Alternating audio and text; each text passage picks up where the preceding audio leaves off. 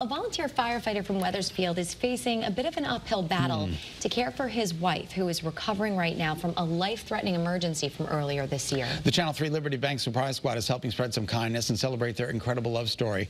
Irene O'Connor shows us how. Everything changed for Joe and Cindy Martell on August 6th. It's a miracle she's alive. Cindy, just 53 years old, had a double ruptured brain aneurysm and stroke at home.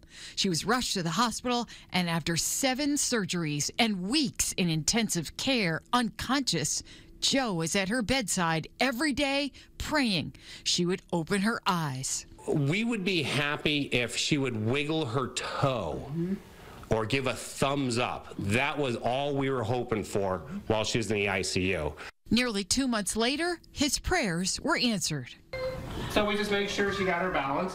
But now Joe faces another major challenge, taking care of Cindy after their insurance company sent her home.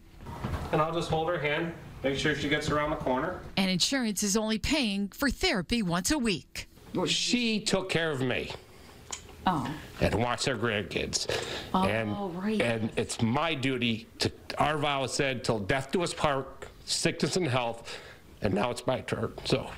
My guy? Yeah, your guy. Great. He's great. Cindy's sister Maria has started a GoFundMe page to try to get more help with therapy, and the Liberty Bank Surprise Squad stepped in to help. We appreciate it so very much. Yes, very surprised and grateful. Maria says they are an amazing couple. Their love is one of a kind. The kind of love that can survive anything.